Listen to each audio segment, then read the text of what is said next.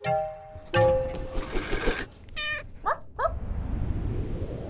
guys, this is Dr. Wendy. We're doing another case today. We had a little guy come in today that was found, and we're gonna kind of show his initial exam, what we find wrong with him, and go from there. You can see he's got really icky teeth. I don't think I got a good view. Here we go. He's got hardly any teeth, and the teeth he does have aren't very good. You can see he's got some fleas and he's missing some hair. He's pretty skinny. He does have a problem retracting his little man part. And he does have an enlarged prostate. He's pretty old. We don't really know what else is wrong with him. We're running blood work, and I'm gonna kind of go from there. We took an x-ray just because his chest sounded a little bit noisy.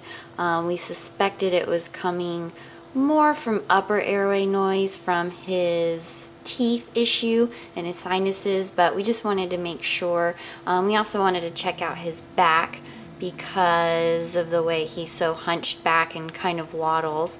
So as you can see there, he's got two vertebrae that are pretty much fused together.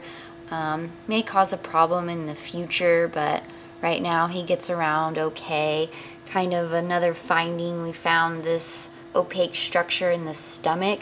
Not really sure what it is, so we're gonna take another x-ray here in a little bit and see if it's moving or what it's doing. Here's our second x-ray next day, and it's still there in the stomach. The food has passed through. He's not vomiting, he's pooping normally, and he's eating.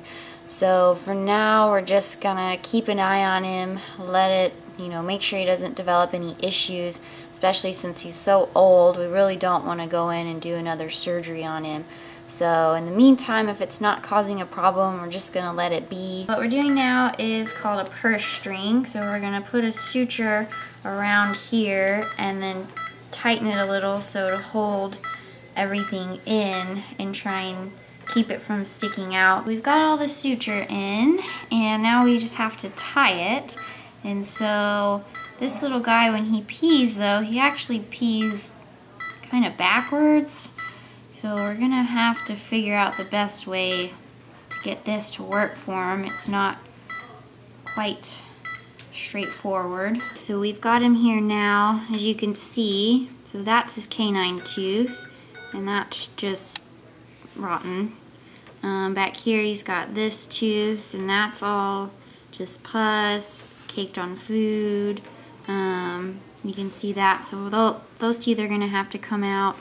This one is, we might see if we can save it. Not sure about that one yet. It's kind of wiggly though. But as you can see, lack of dental care definitely is really bad on these guys' teeth. Which is why we definitely recommend routine dental care on pets. He's most likely got what they call oral nasal fistula. That's where the little nose, sinus, and the mouth meet.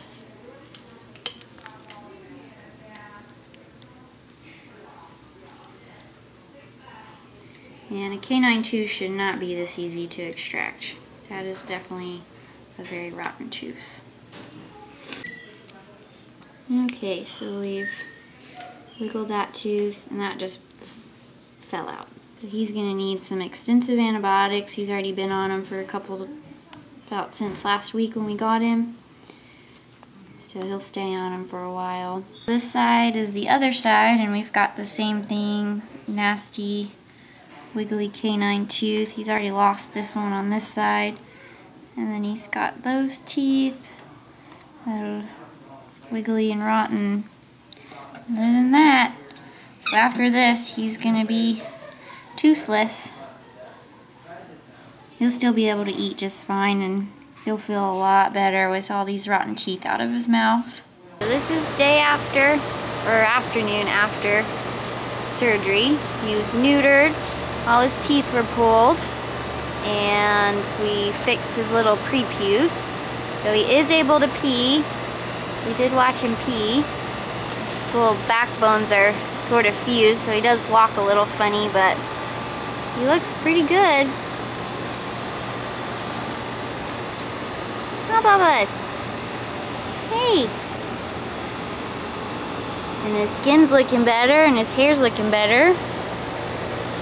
So yeah, I think he looks good. This is Peter's last update. Unfortunately, he went home before I could film it with him. His mom got so excited to come and get him, so she came a little bit early. But it's been about a week and a half, and he's doing really well with her. He's still eating, he's drinking, he's not vomiting, so the thing in his stomach's not causing an issue, and he's putting on weight, he's getting his hair back. She sent us some pictures, so we're going to put those up next. But just want to thank everyone again. We couldn't do this without y'all's support, and we'll see you on the next case. Thanks. Sometimes when you're feeling young and you're feeling tough and you're all caught up, but you don't walk right and you don't talk right, and there